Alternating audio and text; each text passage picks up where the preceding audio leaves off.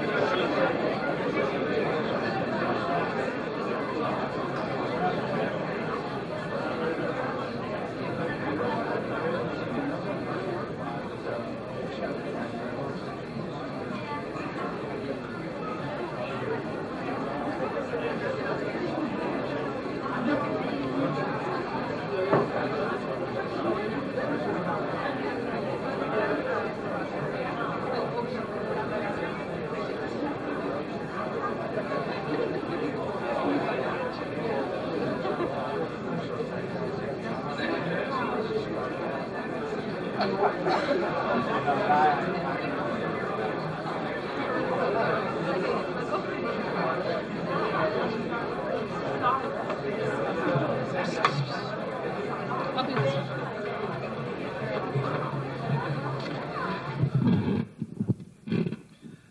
is not me, that's the microphone boom.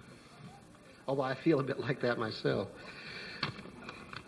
Let me remind you that tomorrow evening, our time with Lucille Clifton is extended to one more event at the College Inn, Brother Juniper's, at 7:30, when her master's composition workshop will hold a kind of collective reading led by Lucille Clifton. That's tomorrow evening at 7:30 at Brother Juniper's. And Lenny and Mike, who work at Brother Juniper's, tell me it's okay if you want to bring a Botella di Vino.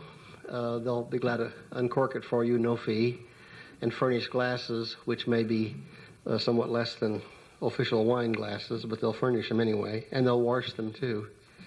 So it's a great day at the College Inn. And Friday night at 7 or 7:30, 7. Brett Singer, whose hand you see the back of right now, and Frederick Keppel will be reading their works at Burke's Bookstore at 7:30 Friday evening. At 7 o'clock Friday evening. 7 o'clock Friday evening. Okay.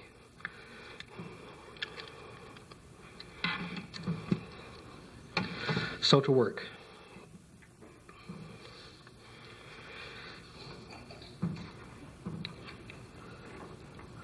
Lucille Clifton was born in Depew, New York in 1936, the daughter of a steel worker.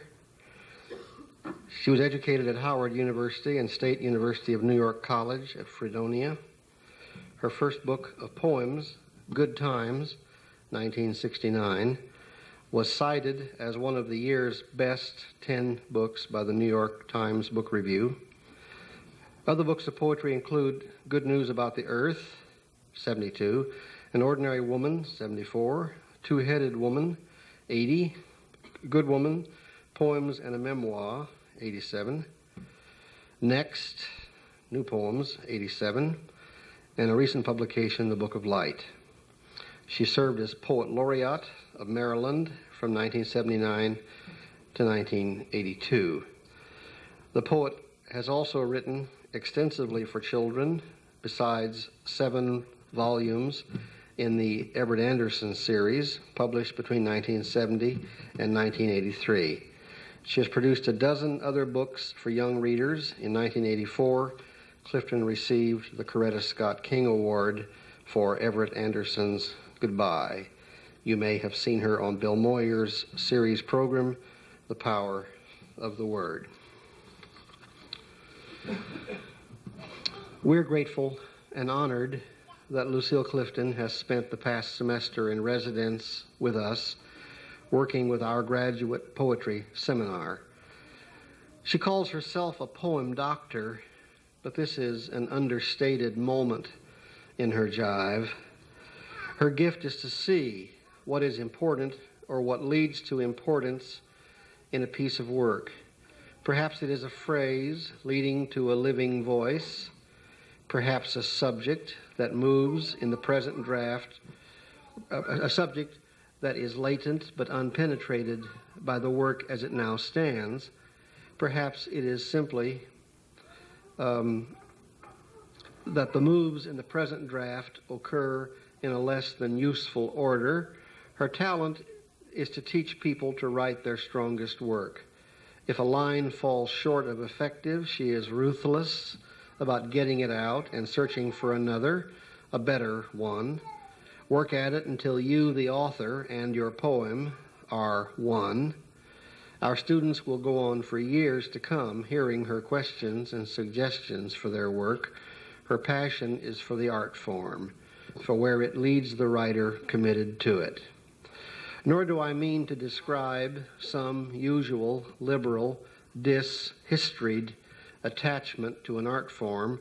Miss Clifton's passion is also for historical engagement, even as one enters history by accepting truths from all the margins in the center.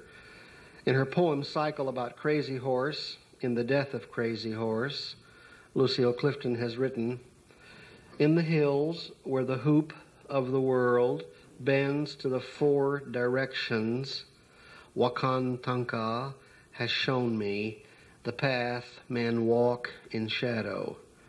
So I dreamed, and I dreamed, and I endured. Remember our name, Lakota.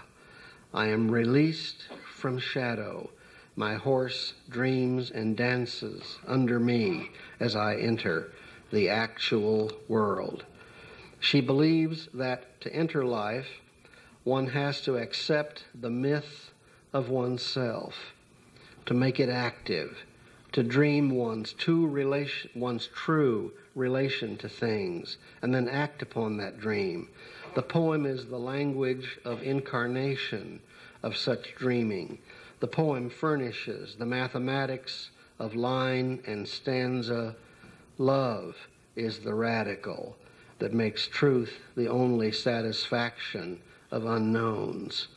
Her poems touch on rebirth in the truth of oneself, on hypocrisy and injustice, especially in their poses of liberal pieties, but above all on the hand-me-downs of experience and creations of narratives, mother to daughters, woman to woman, woman to man, all in, quote, a language more actual than speech, unquote.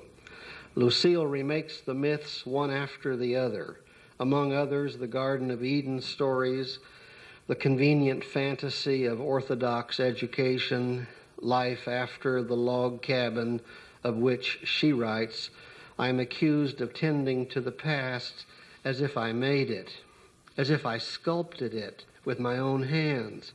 I did not. The past was waiting for me when I came, a monstrous, unnamed baby, and I, with my mother's itch, took it to breast and named it history. She is more human now, learning language every day, remembering faces, names, and dates, and when she is strong enough to travel on her own, beware, she will." Her work is not all forgiving and all nourishing. Her word is sharp for ignorance of history and righteous stupidity in cultural experience. Nor does she differentiate between the remembering, accurate mercies of poems and a heart's generosities as essential to life-giving. And it is Lucille Clifton's highest purpose to give life. Walt Whitman is her muse in that fine collection of family history narratives, Generations, a Memoir. Quote, "I do not trouble my spirit to vindicate itself or be understood. I see that the elementary laws never apologize." She keeps faith with those people whose names and blood she shares in those memoirs. She was born with 6 fingers, and we all know what that means. She wrote about it, of course. "I began with everything, parents, 2 extra fingers, a brother to ruin. I was a rich girl with no money in a red dress. How did I come to sit in this house, wearing a name I never heard until I was a woman? Someone has stolen my parents and hidden my brother. My extra fingers are cut away. I am left with plain hands and nothing to give you but poems." Ladies and gentlemen, please welcome Lucille Clifton.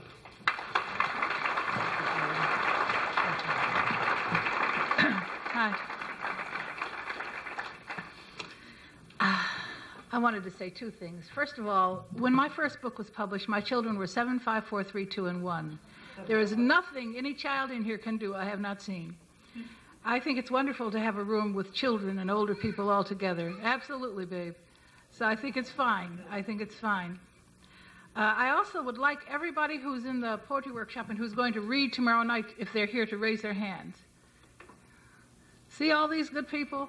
You can hear tomorrow night. Tomorrow night, at Brother Juniper's. Poems like you wouldn't believe.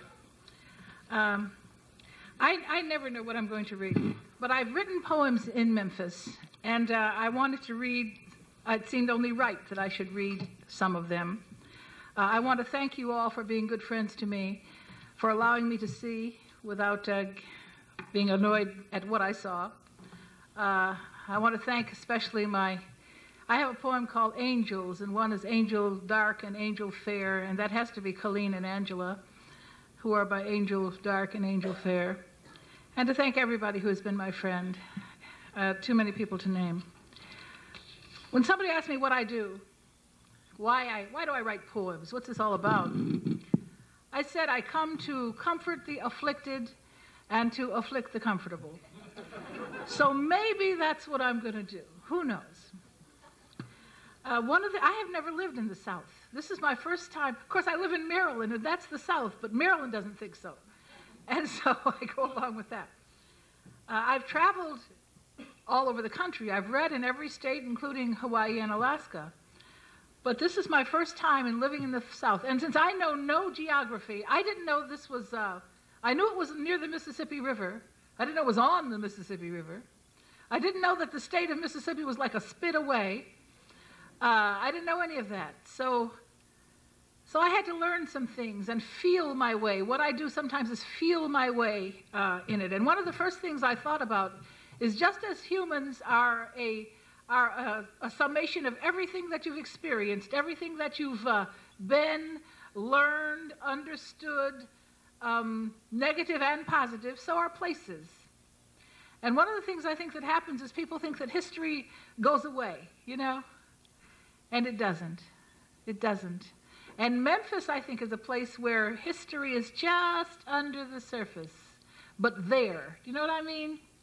Anyway, this poem has as its title what is also its first line: the Mississippi River empties into the Gulf, and the Gulf enters the sea, and so forth. None of them emptying anything, all of them carrying yesterday forever on their white-tipped backs, all of them dragging forward tomorrow. It is the great circulation of the earth's body, like the blood of the gods, this river in which the past is always flowing. Every water is the same water coming round. Every day, someone is standing on the edge of this river staring into time, whispering mistakenly, just here, just now. This is a poem written when I first came here. Now, this for me is long because it's 2 pages. For me, that's like War and Peace, Maybe I'll call it War and Peace. A lot of people know that I'm fortunate. I wrote a book called Generations, which is about my four mothers who came to this country, and they came from among the Dahomey people on the African continent. And I used to hear all the time from my father, do what you want to, you from Dahomey women. And I really went for that, I also went for wherever you are supposed to be there, or you wouldn't be there. That works. And when I came to Memphis, I thought, because I was born near Buffalo, New York, on Lake Erie, I wanted to see about the South, Now, the South, for a little girl who looks a lot like me, in Buffalo, New York, was kind of scary. I remember the first time I know my father went south. He was from Virginia, and we thought Virginia was heaven for a long time. We thought if people are good, they go to heaven. If they're very good, they go to Virginia, because that's what he told us. I remember when he was first going south, and I was petrified. I was so scared. I didn't know what it all meant. I had so many questions about it. Anyway, this poem is called Memphis. It has an epithing. I never know whether it's an epigram or an epigraph, and because I don't worry about it, I say epithing. The epithing is, at the river I stand, guide my feet, hold my hand. I was raised on the shore of Lake Erie. E is for escape. There are more S's in Mississippi than my mother had sons. This river never knew the kingdom of Dahomey. The first S begins in slavery, and ends in Y on the bluffs of Memphis. Why are you here, the river wonders, northern born? Looking across from Buffalo, you look into Canada. Toronto is the name of the lights burning at night. The bottom of Memphis drops into the nightmare of a little girl's fear. In 15 minutes, I could be there. They could be here. Mississippi, not the river, the state. Schwerner and Cheney and Goodman. Medgar. Schwerner and Cheney and Goodman and Medgar. My mother had one son. He died gently near Lake Erie. Some rivers flow back from toward the beginning. I never learned to swim. Will I float or drown in this Memphis on the Mississippi River? What is this Southland? What has this to do with Egypt or with Dahomey or with me? So many questions, northern born. Oh, this is a poem. For this poem to work, you have to know the lyrics to Old Man River. Surely you know the lyrics to Old Man River. I mean, what a drag if you don't, you know what I mean? Old Man River. Now, maybe I was just being clever with this poem. Old Man River. Everything elegant but this water. Tables set with crystal at the tea shop. Miss Lady patting her lips with linen. Horses pure stock. Negroes pure stock. Everything clear but this big, muddy water. Don't say nothing. Must know something. There's some poems that were written also before I got here, but were perfected, I think, were worked on while I was here. And this is one. I was reading about slave ships. Slave ships were the ships, now notice what I'm not saying. Slave ships were the ships that went to the African continent, picked up free people, and brought them here where they were enslaved. Notice what I did not say. I did not say they went to the African continent and got slaves and brought them back here. It's a whole different way of looking at it. Now, I like things to be named for what they are. You know what I mean? I want slave ships to be called like Stay Home, you know, lock up everything you love. I want it to be named stuff like that. 3 slave ships among the many. 3 were called, one was called Jesus, one was called Angel, and one was called Grace of God. Slave ships. Loaded like spoons into the belly of Jesus, where we lay for weeks, for months, in the sweat and stink of our own breathing. Jesus, why do you not protect us? Chained to the heart of the angel, where the prayers we never tell are hot and red as our bloody ankles.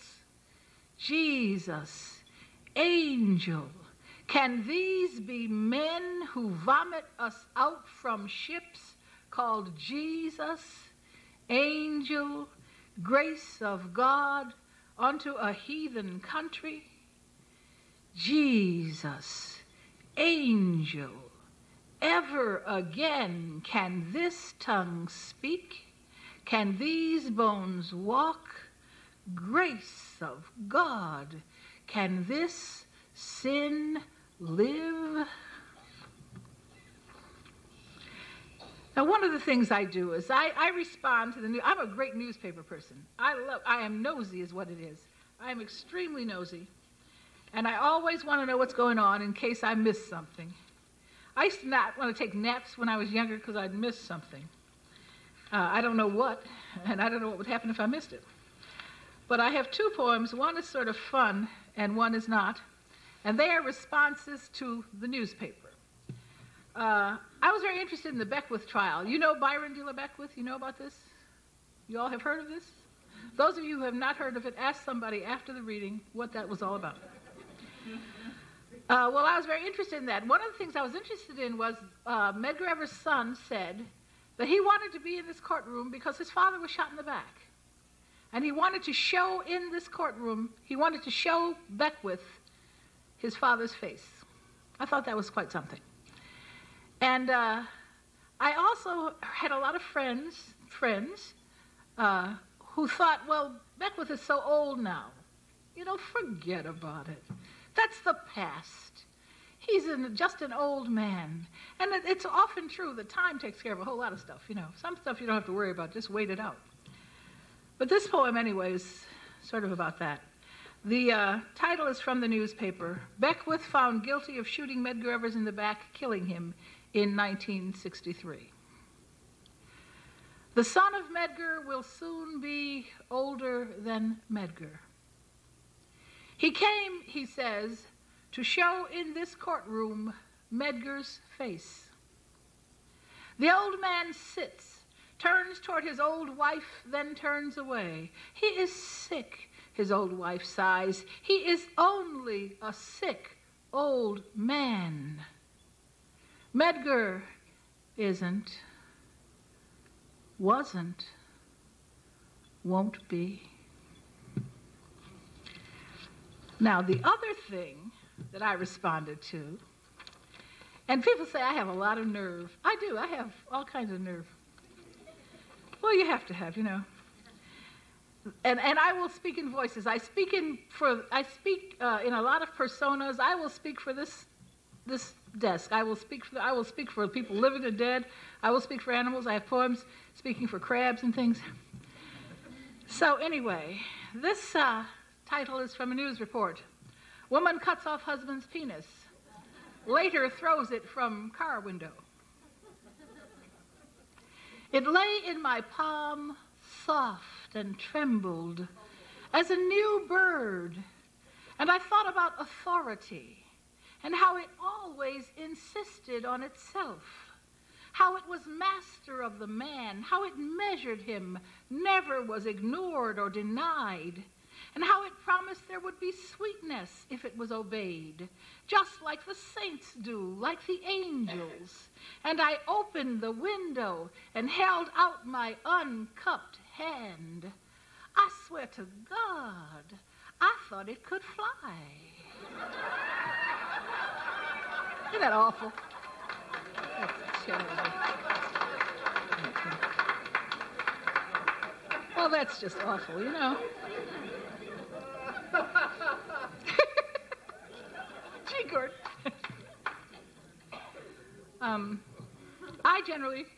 birthday is June 27th. I'm not shilling for gifts, I'm just telling you that. And I generally write myself a birthday poem. I always think somebody's got to write me a birthday poem, and I haven't found people waiting around to do it, so. This poem is called June 20th. I will be born in 1 week to a frowned forehead of a woman and a man whose fingers will itch to enter me. She will crochet a dress for me of silver, and he will carry me in it. They will do for each other all that they can, but it will not be enough. None of us know that we will not smile again for years, that she will not live long. In 1 week, I will emerge face first into their temporary joy. Now, I've written a lot about my father's family in this country, but I wanted to reclaim my maternal line. My mother, I wrote a story about my mother once called The Magic Mama, she was magic. Her mother, my grandmother was bonkers. I know I'm not the only human that has various relatives who are nuts. You're lying if you say you don't. My grandmother thought I was 12 until she died. I had children at the time. And so, of course, she thought I was a genius because, which was kind of fun, I guess. I have 4 daughters and 2 sons. They're pretty people. I always say that if my daughters walked into the room, they would shine. They are so beautiful. Anyway, I wanted to reclaim us and the woman before my grandmother. So this is called Daughters. Woman who shines at the head of my grandmother's bed, brilliant woman, I like to think you whispered into her ear instructions. I like to think you are the oddness in us. You are the arrow that pierced our plain skin and made us fancy women. My wild witch gran, my magic mama, and even these gaudy girls. I like to think you gave us extraordinary power. And to protect us, you became the name we were cautioned to forget. It is enough, you must have murmured, to remember that I was and that you are. Woman, I am Lucille, which stands for light, daughter of Thelma, daughter of Georgia, daughter of dazzling you. Here's a poem about my father. My father was an extremely challenging father. He was an extremely challenging son, an extremely challenging husband, and an extremely challenging human. He was perhaps the smartest man I've ever known. He couldn't write, but he was a great reader. There are people who think you can't do both things, that if you can't write, you can't read. I don't understand. It's two different things. But he was a great reader, and so our house was full of books always. A lot of the challenges of him were his fault. A lot of it was his fault. And a lot of it was the fault of the United States of America. This is called Sam. If he could have kept the sky in his dark hand, he would have pulled it down and held it. It would have called him Lord, as did the skinny women in Virginia.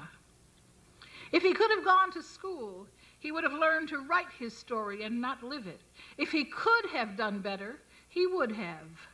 Oh, stars and stripes forever, what did you do to my father? Now, another poem about my father. My father used to always, as I say, he first of all told us that Virginia was heaven. And he also told us that his family, part of them, used to belong to the family of Robert E. Lee. They belonged to the Lees. Now, my father was a great liar. You know how they say people won't lie on their deathbed? My father did. On his deathbed, he lied.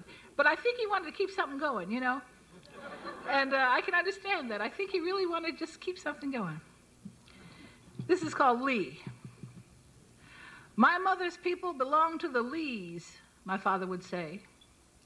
Then spout a litany of names. Old Light Horse Harry, old Robert E. My father, who lied on his deathbed, who knew the truth but didn't always choose it, who saw himself an honorable man, was proud of Lee, that man of honor, praised by Grant and Lincoln, worshipped by his men, revered by the state of Virginia, which he loved almost as much as my father did. It may have been a lie. It may have been one of my father's tales. If so, there was an honor in it. If he was indeed to be the child of slaves, he would decide himself, that proud old man. I can see him now, chaining his mother to Lee. I should read you something about my mother. My mother wrote poetry. My mother now could write, but she couldn't spell or anything, but you can't have everything. And she wrote she wrote iambic pentameter verse, very traditional verse, everything rhymed. And she would sometimes see me writing, and my mother would say, "Oh, baby, that ain't no poem. Let me show you how to write a poem." And she would do it. Once my mother got a letter about putting some poems in a book.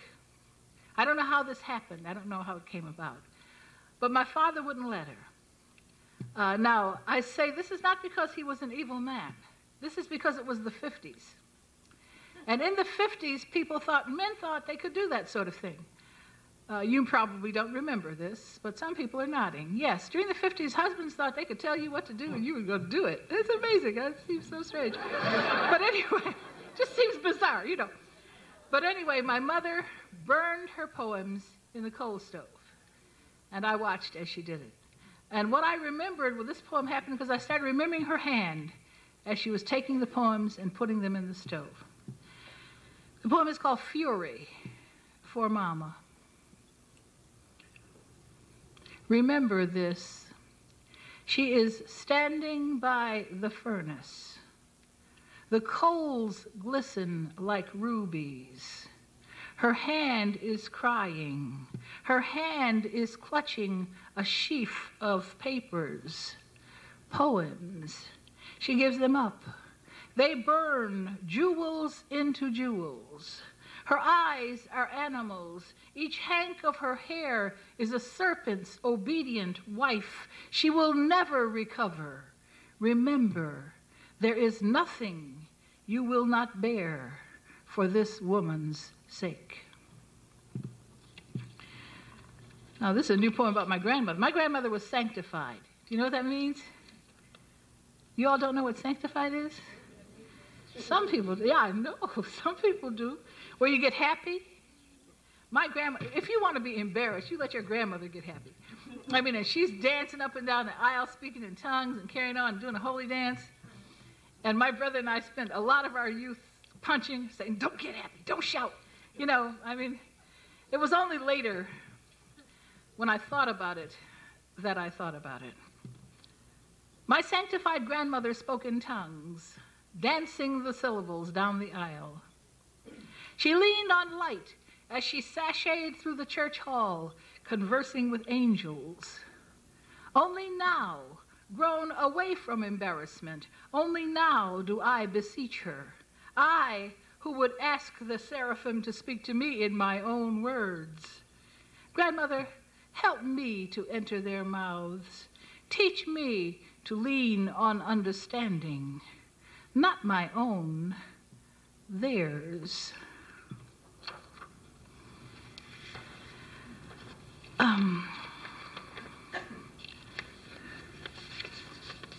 I've written a number of poems about abuse. I do not take my identity from that, but it's part of what my life is. These are sort of new poems. I was looking through this photo album, and there's a picture of my father. On his birthday, he would have been 90 years old on December 2nd of 92.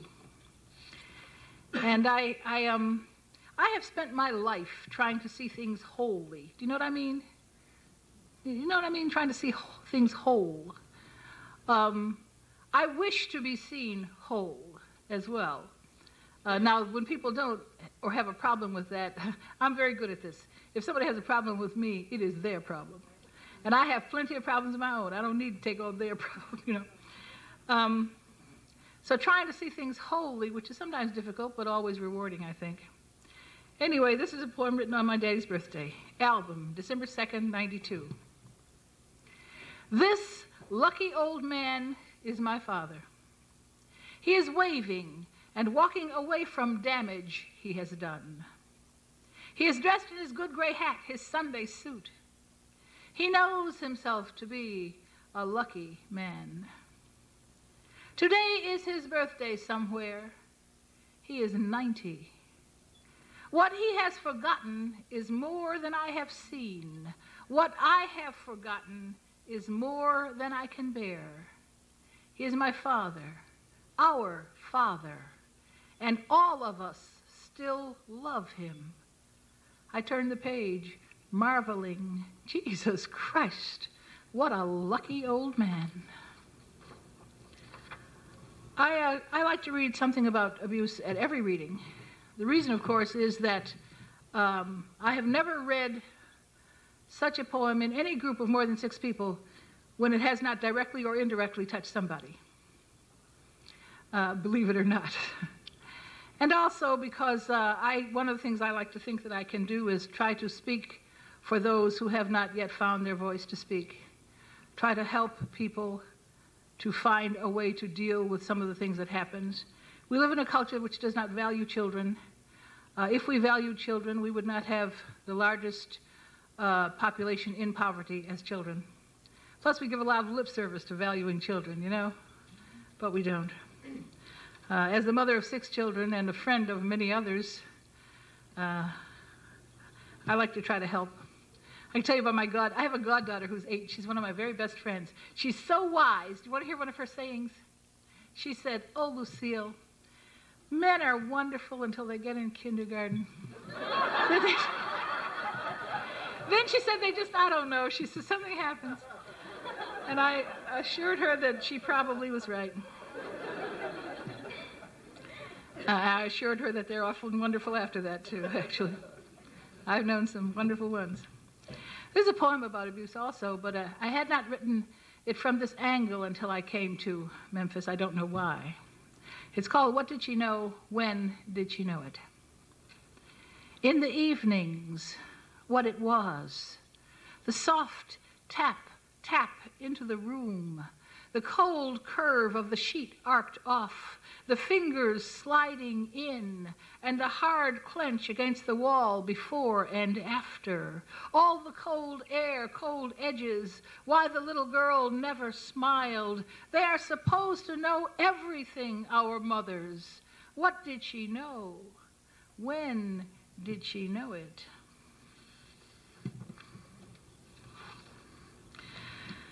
And this poem is a poem that sort of explains why I can write wholly about this matter. It's called Night Vision. The girl fits her body in to the space between the bed and the wall. She is a stalk, exhausted. She will do something with this. She will surround these bones with flesh. She will cultivate night vision. She will train her tongue to lie still in her mouth and listen. The girl slips into sleep. Her dream is red and raging. She will remember to build something human with it. I have a poem about a plantation that I like to read. I visited a plantation in South Carolina. Has anybody ever been to Walnut Grove Plantation in South Carolina? Yeah. Did they talk about slavery? They did? When were you there? No. I'm from South Carolina. Oh. Well, I visited there because I like to go. I love history. Not the story of who won battles. History as it's taught is the story of who won a battle, except for Custer, when it's the story of who lost a battle. It's kind of interesting. But I like to go to plantations because I don't have to go, So I want to know what goes on. And I went to Walnut Grove, and it's very interesting, 2,000 acres. The original furniture's there, the original tools. My host was the secretary of the Historical Society in South Carolina. I was the only person of color on the tour. That means everybody else was white. I like to give little asides of educational information. I was interested in this for many reasons. One of them that the school children from Walnut Grove have field trips to that plantation. Field trips to that plantation. Now, half of the children in that town are denied the knowledge that they helped build that place.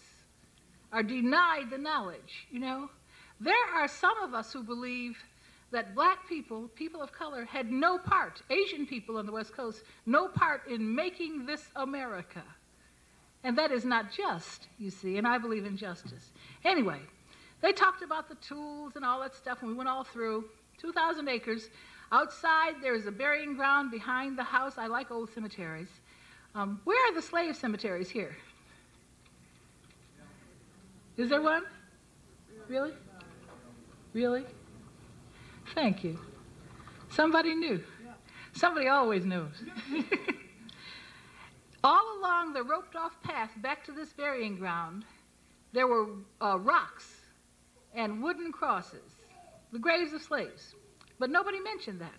So I asked the secretary, why didn't they mention slaves? And he said maybe they didn't have any. And I assured him that in the 1800s in South Carolina, yes, they did, And then he said, and plus they had 2,000 acres, a man, a wife, and 2 children. Hey, I don't care how many mules you have. You still need somebody. You can't work that way. So then he said, well, maybe because she saw you, she didn't want to embarrass you. And I assured him that I was not a slave and would not have been embarrassed. I was not embarrassed to be the child of such survivors. But I suggested that because slaves were considered property, they were inventoried as property, so he should check the inventory. He came back and said they had slaves. I said, whoa, what do you think? And then he said, but they only listed 10 because, of course, they didn't count women. Now, I've said lots of times, I hate it when sexism and racism are mixed up. I don't like it. I like separate paths for my isms, And then I decide which one, I know which one to walk down because I know which has most oppressed me, but still it's just more clear that way. So I wanted to write about it, not for anything to happen, but because I witness. I see what I look at, I hear what I listen to, I try to pay close attention. And you know that when people die, they have here lies so-and-so on there. You know about this? Do you? You know people die, don't you? That's good information to have, I swear. All right, at the cemetery, Walnut Grove Plantation, South Carolina, 1989. Among the rocks at Walnut Grove, your silence drumming in my bones, tell me your names. Nobody mentions slaves, but yet the curious tools shine with your fingerprints. Nobody mentions slaves, but somebody did this work who had no guide, no stone, who molders under rock. Tell me your names, tell me your bashful names, and I will testify. The inventory lists 10 slaves, but only men were recognized. Among the rocks at Walnut Grove, some of these honored dead were dark, some of these dark were slaves, some of these slaves were women, some of them did this honored work. Tell me your names, foremothers, brothers. Tell me your dishonored names. Here lies, here lies, here lies, here lies, here. I'm thinking about drums. I went to Auction Street. And somebody told me they didn't know why it was called Auction Street. And I do, and I'm from out of town, And we saw the auction block there, I mean, I've got a poem that says something about history is chasing you, America, like a mean dog. And the only way to get it off your back is to turn around and stare it in its face. To deny history, to be ignorant of history, is not protection. We deny it at our peril. To embrace it all wholly is to make us whole. There is no question about that. Anyway, on Auction Street, it was wonderful. And the trolley was there, I like trolleys.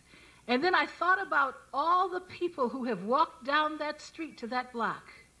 And I have the nerve to have my shoes on there. You know what I mean? I mean, all the vibes and energy that has gone into walking down that street. Auction Street. This is written for Angela MacDonald. Consider the drum. Consider Auction Street and the beat throbbing up through your shoes, through the trolley, so that it rides as if propelled by hundreds, by thousands of fathers and mothers led in a coffle to the block. Consider the block, topside smooth as skin, almost translucent like a drum that has been beaten for the last time and waits now to be honored for the music it had to bear. Then consider Brother Moses, who heard from the mountaintop, take off your shoes. The ground you walk on is holy. Now, Gordon said that I do mythology and stuff, so I feel that I ought to do a couple of things about that. Somebody always tells me what I do as a poet. And one of the things they say I do is to find the myth in the human and the human in the myth. I attended a lecture about divine visitations. Do you know what I mean? You know how the divine comes to human women sometimes? Think about it. You know what I mean? Europa and the Bull, right?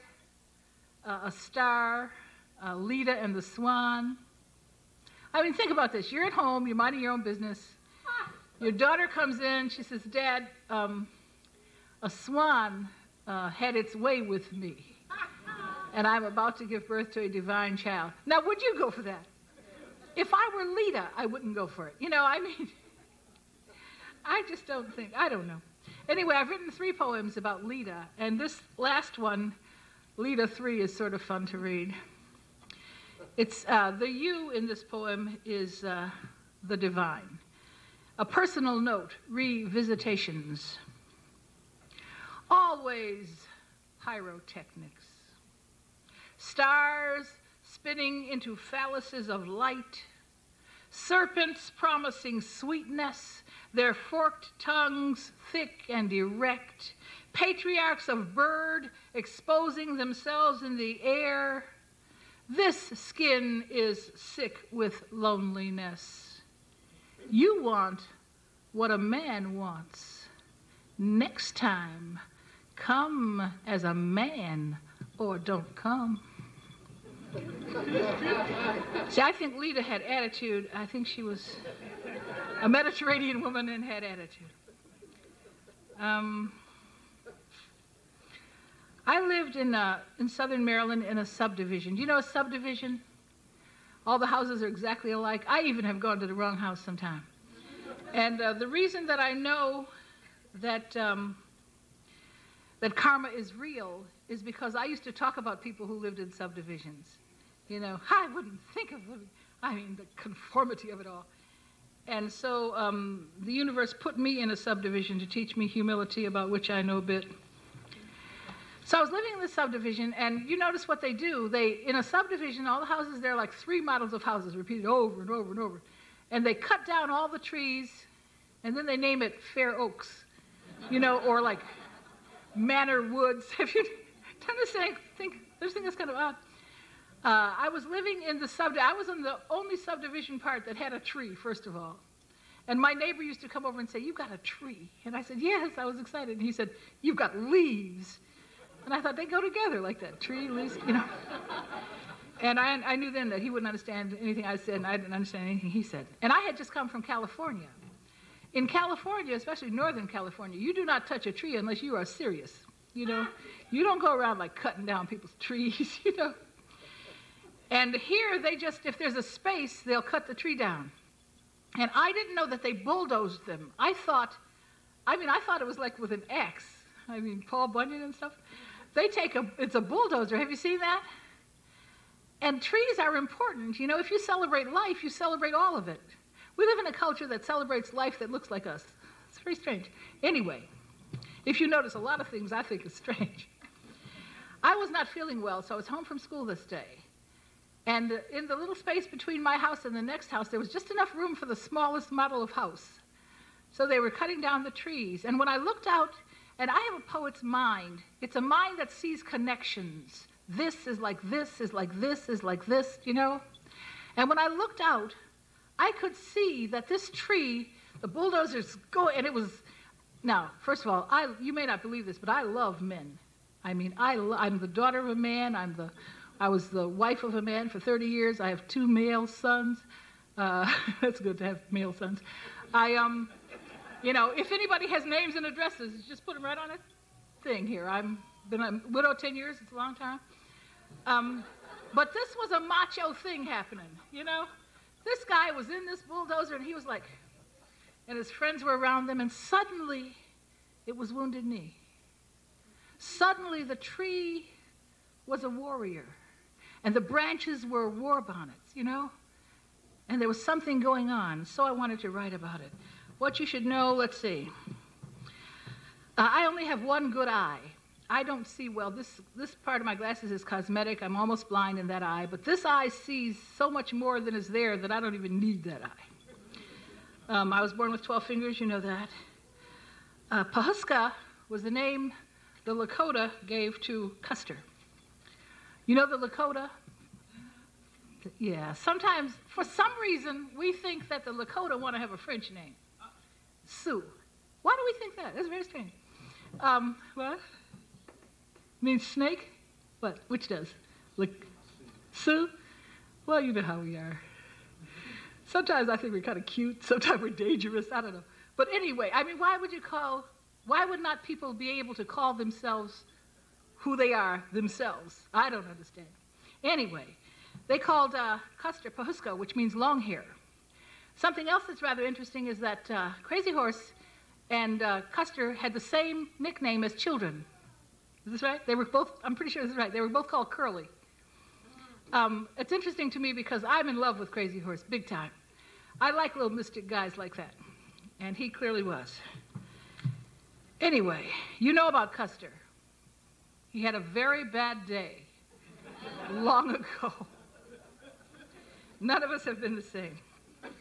The killing of the trees. The third went down with a sound almost like flaking. A soft swish as the left leaves fluttered themselves and died.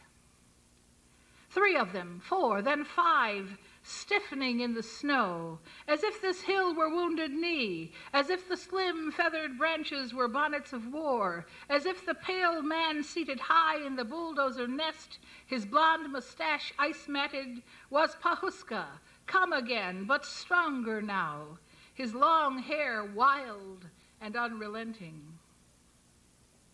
Remember the photograph? The old warrior, his stiffened arm raised as if in blessing, his frozen eyes open, his bark skin brown and not so much wrinkled as circled with age, and the snow everywhere still falling, covering his one good leg. Remember, his name was Spotted Tail or Hump or Red Cloud or Geronimo or none of these or all of these. He was a chief.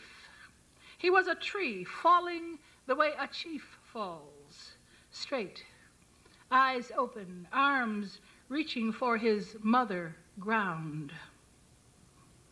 So I have come to live among the men who kill the trees, a subdivision new in southern Maryland. I have brought my witness eye with me and my 2 wild hands, the left one sister to the fists, pushing the bulldozer against the old oak, the angry right brown and hard and spotted as bark. We come in peace, but this morning ponies circle what is left of life, and whales and continents and children and ozone and trees huddle in a camp weeping outside my window. And I can see it all with that one good eye. Just to show you, I want to read 3 more poems. To show you the danger of that kind of naming, not allowing people to be named. Perhaps you know and you'll correct me if I'm wrong. There's a person famous in history called Young Man Afraid of His Horses. And you know what the real translation is? Young man who is so fierce, even his horses are feared. Now, how do we make that young man afraid of his horses? That's a whole nother world, people. Interesting. Anyway, 3 more. I suddenly wanted to read this poem, if I can find it. Amuse yourselves. Wait a minute.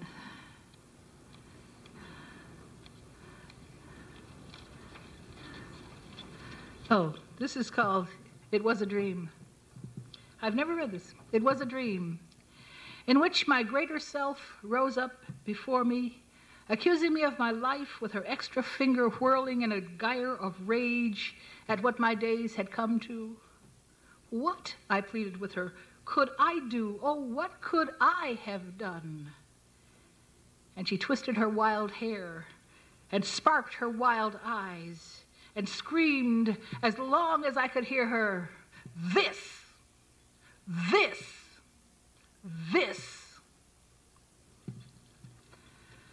Second to last, this is a poem called Shadows. It was written in Memphis also. I was trying to make the connection between Memphis and the Memphis in Egypt and the pyramid.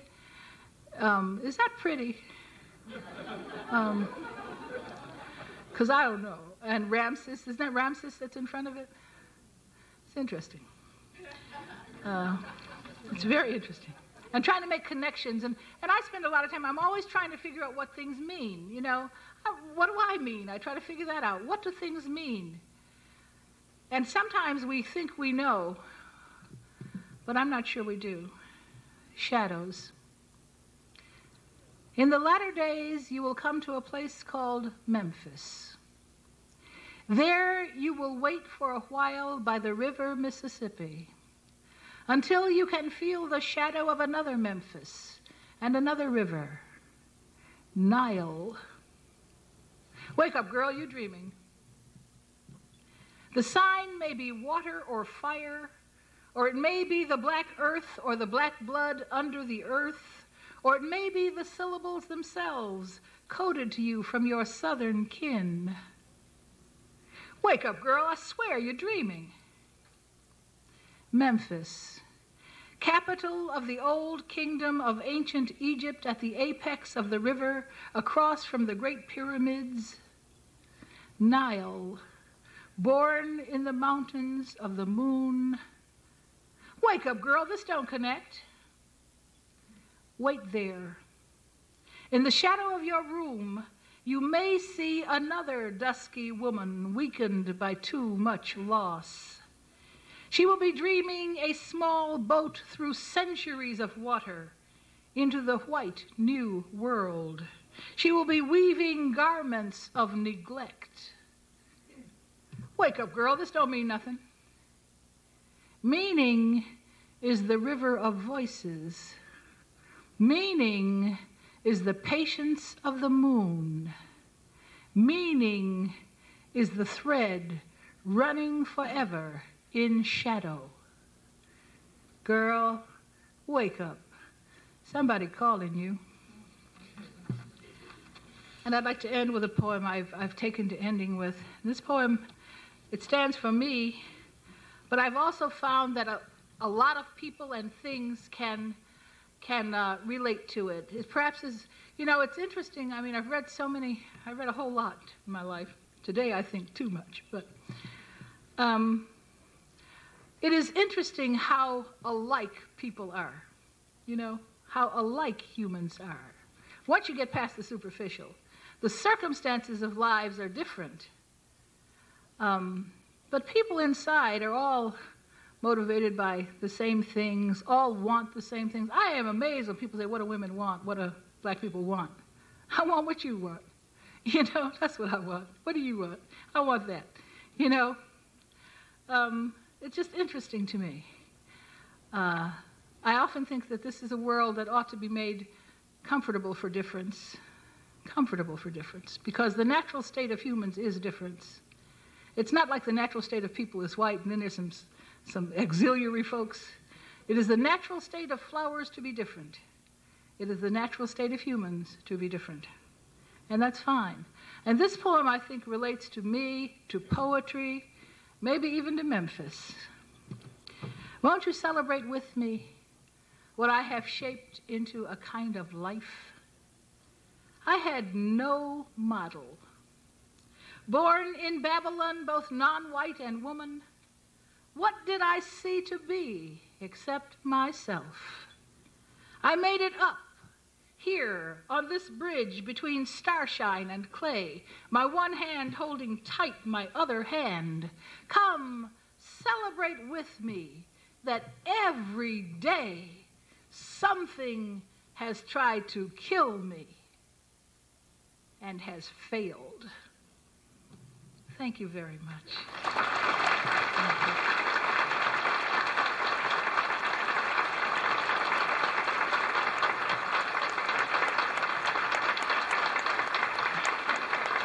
Do you have some questions?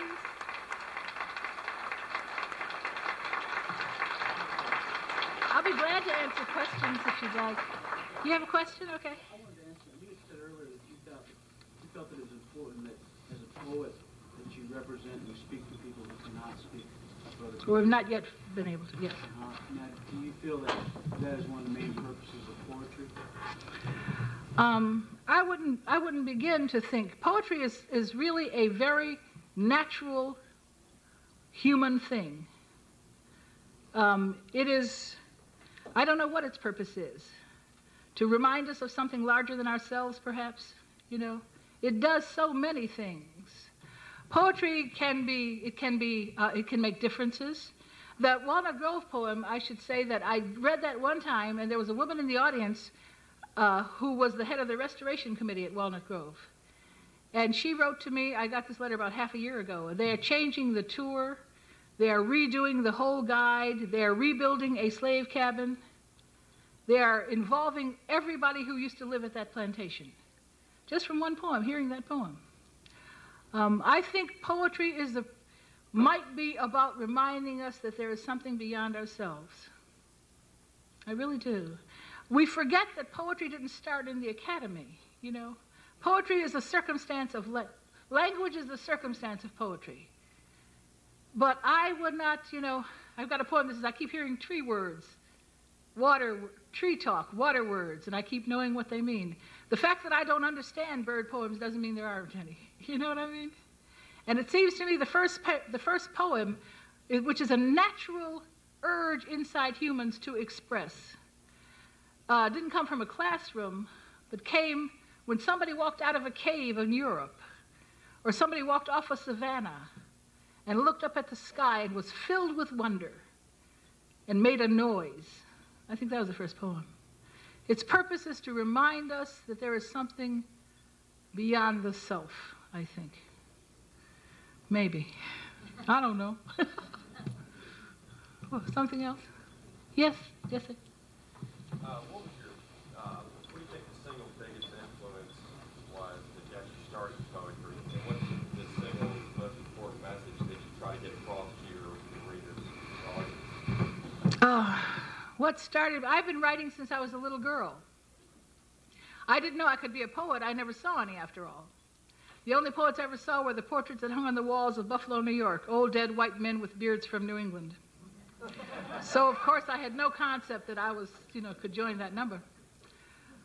But my parents were great readers. I loved language. I've heard some good preaching in my time, and that's why I use oral language. I am interested in the oral tradition. I think what got me started was just wanting to express and using language as a way to do that. By the time I was first published, which was in 1969, and ladies, when I was first published in 1969, my children were 7, 5, 4, 3, 2, and 1. I had been writing for over 20 years. Not wishing to be a poet, wishing to write poems. That has always been my first thing.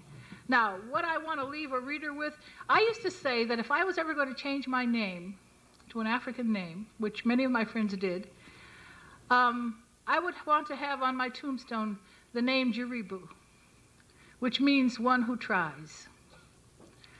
I would like to be somebody who has tried to every day be the best person I can be that day, to live up to what being human is, because I feel very strongly that we all have in us the possibility of evil. It's better to think that way. A lot of times we think that all the bad stuff happens over there, somebody over there, they're born with like a big E on their T-shirt.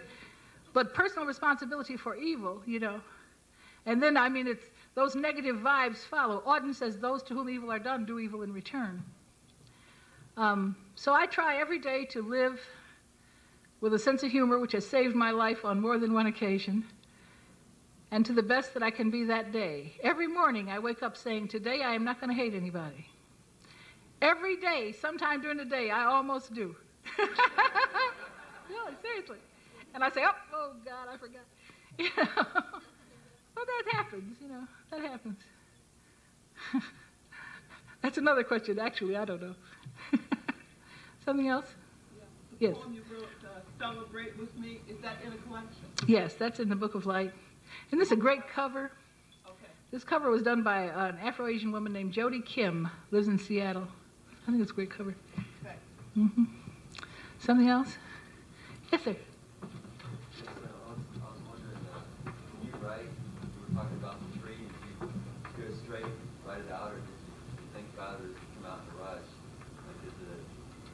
it's always been like that, or you have to work on it, you know.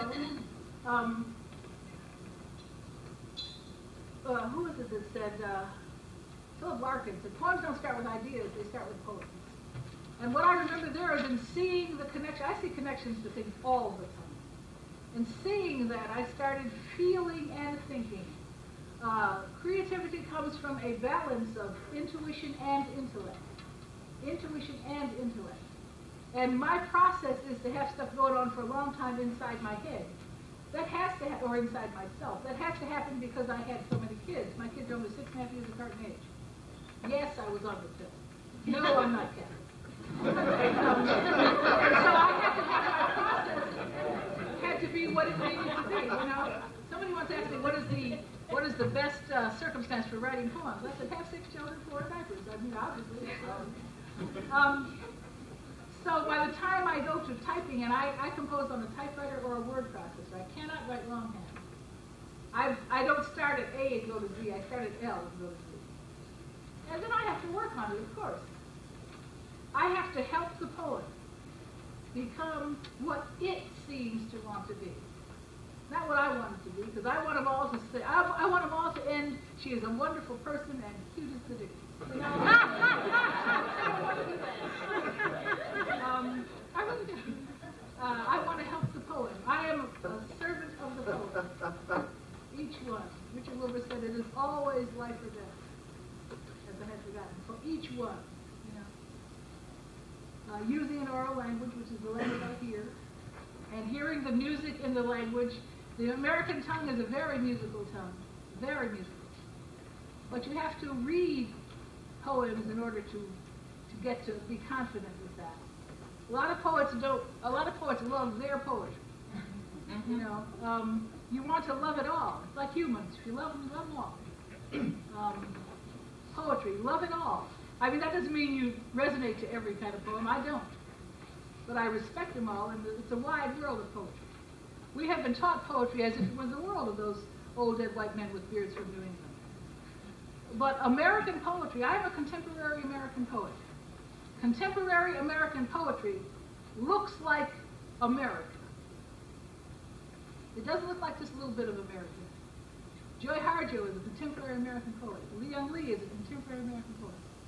You know? Linda Hogan is a contemporary American poet. Me.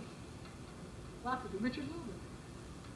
Contemporary American poetry looks just like America looks, which is good. It's as it should be. Something else? Yes, ma'am. I was curious whether Everett Anderson was based on a particular child you knew or many children.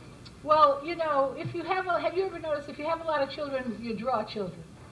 They like smell you, and like children come. So I always had a lot of children around. When the first Everett Anderson, I have 7 books about a little boy named Everett Anderson. When the first one was written, my oldest son was 6. And when the second one was written, my second son was 6. And there have been 7.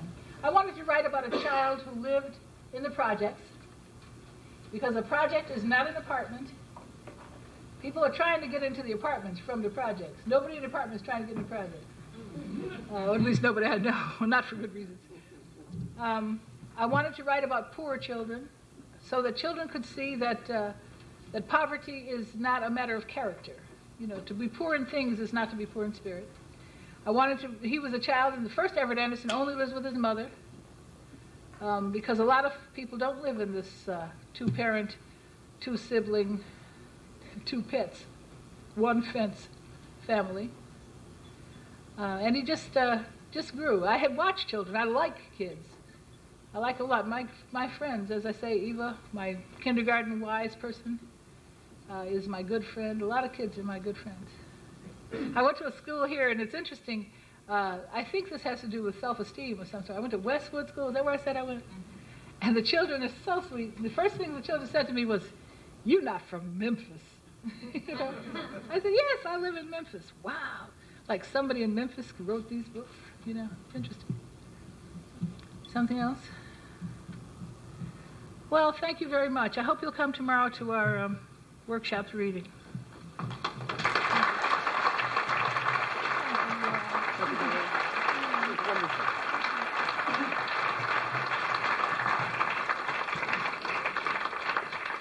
We're having a little get-together for Lucille over at the home of Dr. Tom Carlson, and we have maps to the place. It's over on Shady Oak between Poplar and Walnut Grove, Shady Grove. Mark, are you here? ¿Dónde está nuestros mapas? On the back table. On the back table. And pick up the map and come over. We have a kind of BYO, but the university, the English department are furnishing a nice buffet for us. Come over to Tom Carlson's and meet Lucille. Bring your books for autographing. Thank you and good evening.